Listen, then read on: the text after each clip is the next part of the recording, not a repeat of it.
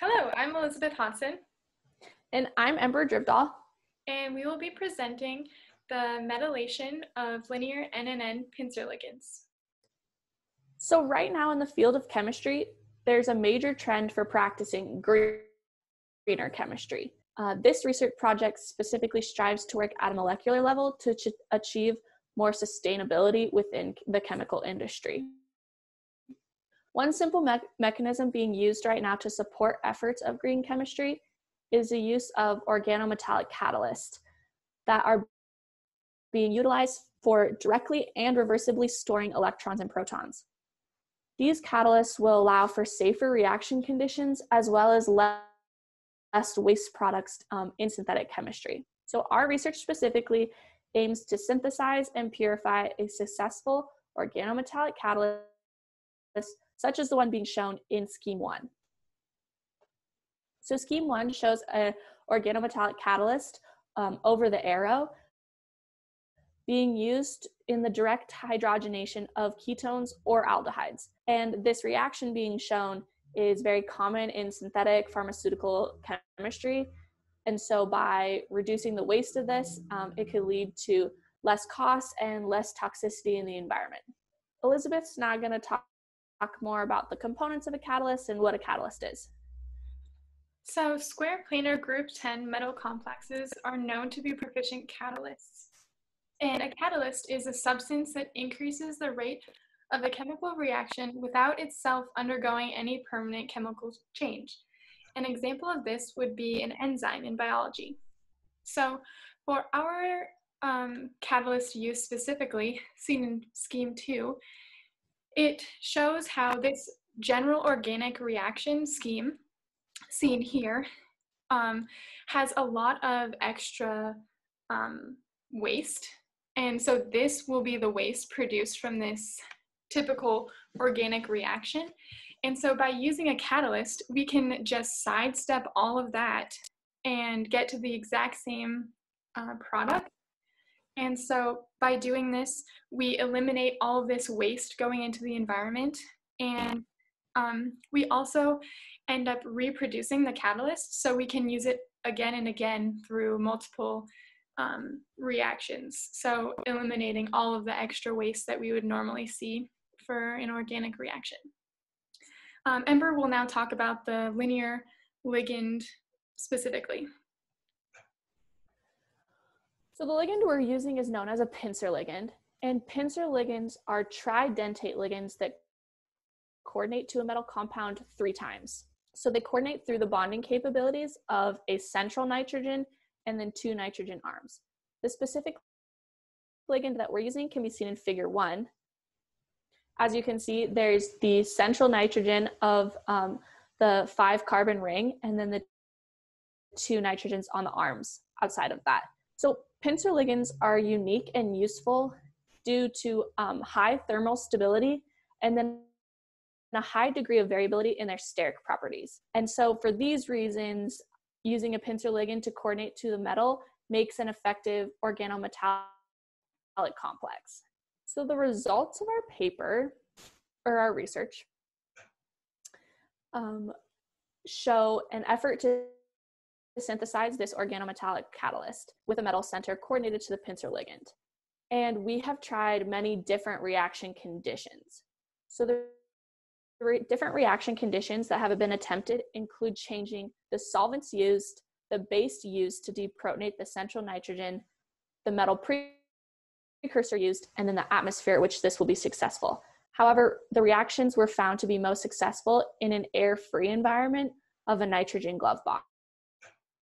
So the first reaction we used to attempt this metallation was a direct metallation that can be seen in scheme 3.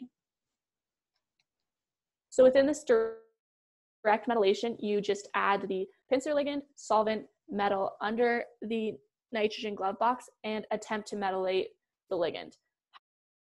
However, this direct metallation was found to be unsuccessful. So we moved on to the direct and metallation, or the deprotonation and metallation reaction. And so this is seen in scheme 4. And so it is almost the same reaction, but it goes through a little bit of a different path. And so most of our research was conducted through this reaction scheme, varying the solvent, base, and metal, trying to coordinate to the ligand. And through these reactions, we obtained an NMR. And an NMR stands for nuclear magnetic resonance spectroscopy. And it is used to identify molecules based on their unique hydrogen atoms.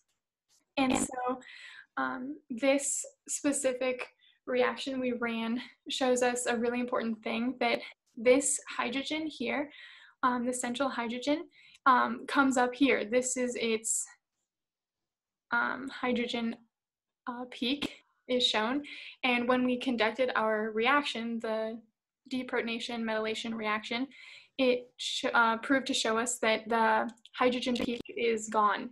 So that doesn't confirm that a metallation occurred, but it's one step closer with the deprotonation of the hydrogen to a metallation, which we're looking for. So in conclusion, the conclusions that we've drawn from our research is that NMR spectroscopy confirms the loss of that central nitrogen's hydrogen in reactions using copper-2 and palladium as the metal precursor. Again, these NMR spectra suggest tridentate coordination, but without single crystal X-ray diffraction, we cannot be sure of the complex's structure. Unfortunately, metallations using silver and platinum, the NMR spectra have displayed the presence of this nitrogen-hydrogen peak still, so those reactions were unsuccessful. While the exact product of these reactions is unknown, the removal of the hydrogen peak in some suggest a successful synthesis, and then reaction conditions for those successful syntheses can be tweaked in the future.